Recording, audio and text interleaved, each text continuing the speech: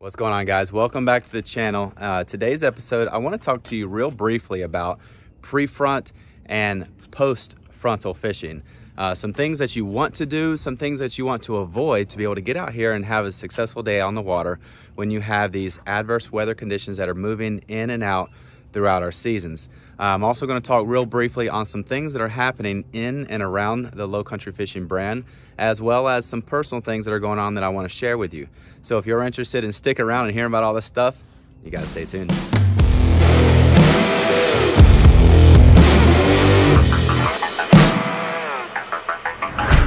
All right, first and foremost, my family and I, we are moving. We are leaving Savannah and we're moving south.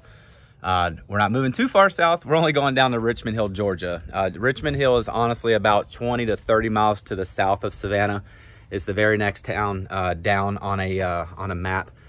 And we're moving down there because we have secured 2 acres of land. We plan on building a custom built home as soon as we can get these building construction material prices to level out. If any of you guys know that are messing with wood or materials or looking at building your own house or even purchasing a house, everything is extremely elevated right now, building materials especially. So we're going to wait until those prices come down, then we're going to break ground. That seems to be the financially smart thing to do. Now, in the meantime, we've secured a home in Richmond Hill, which is awesome. It's only going to be a couple minutes down the road actually from where our property is going to be. So we'll be able to stay close enough, and I'll be able to keep an eye on that as the build process goes on. And I'm actually going to do a little bit of filming. It'll be the back on land episodes and just kind of update you guys on some of that for those that are interested in seeing what's going on there. Now, one of the great things that is going to come from me living just slightly south is it's going to open me up to fish new areas. It's going to open me up to fish in the St. Catharines Sound a lot more. It's going to open up Sapelo Sound. It's going to open up Dubois or Doughboy Sound, however you say it. And even all the way down to Brunswick. These are areas that I will be able to access and be about 30 minutes closer than normal. So I won't have quite a long commute leaving my current house to get to these types of areas. Now, one of the interesting parts about this is you guys will be able to ride along with me on all of these trips. Honestly, you guys, I'm going to break down Barney style how I look and find and locate fish in these new areas. If you guys don't know already, I like to fish multiple spots, multiple areas because it continues to challenge me as an angler. I don't go to the same spots over and over again, catch fish, hold up my fish like you see a lot of these guys on Instagram and social media and whatnot. They're holding up a picture of a fish and you're thinking, man, this guy is crazy consistent. Well, he is because he's going back to the same spot over and over again. I don't do that. I like to continuously move around and try new areas, and I will do that with you guys. So I will show you guys all the tips, everything that I do and everything that goes into locating fish in a new area. You guys are gonna learn because I'm gonna be out there fishing and talking about it. So I'm very excited to pump out that type of content for you guys. All right, so the second thing is I am working on my merchandise and the website.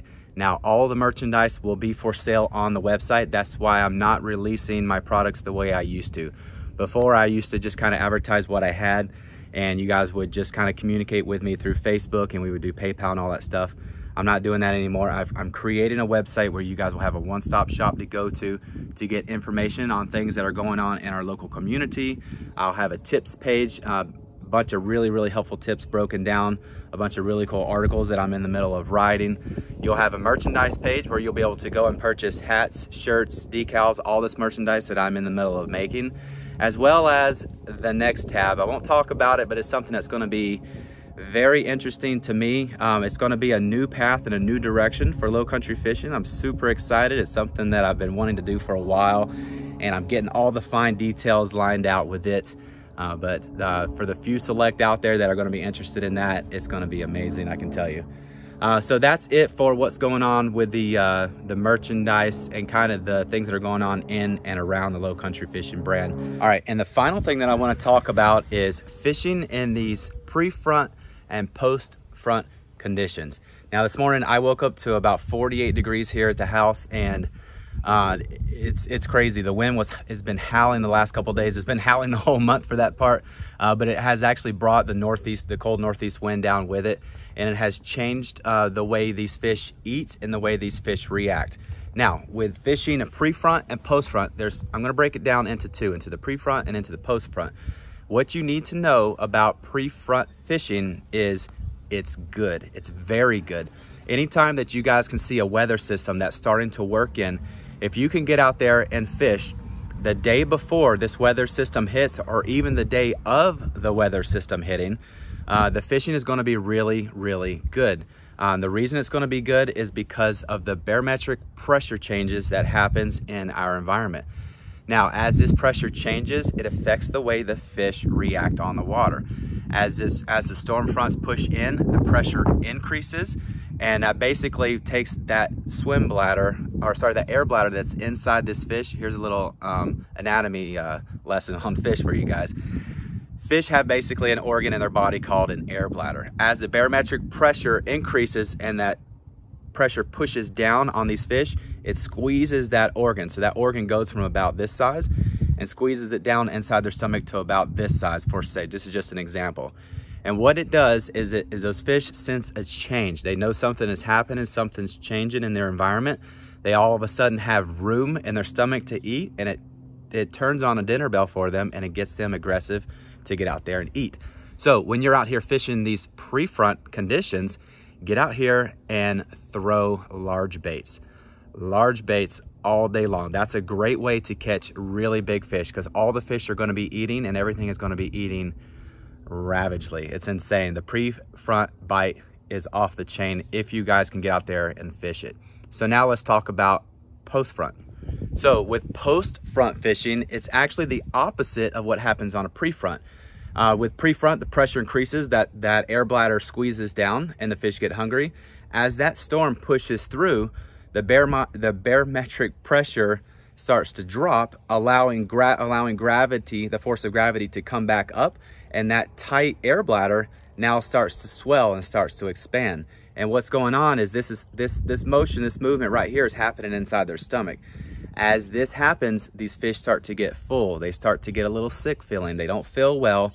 And last thing they want to do, you guys, is honestly eat. So that's why fishing can be extremely difficult after these fronts or post-front fishing. Now, some of the ways you can combat this is to figure out where are these fish going to go.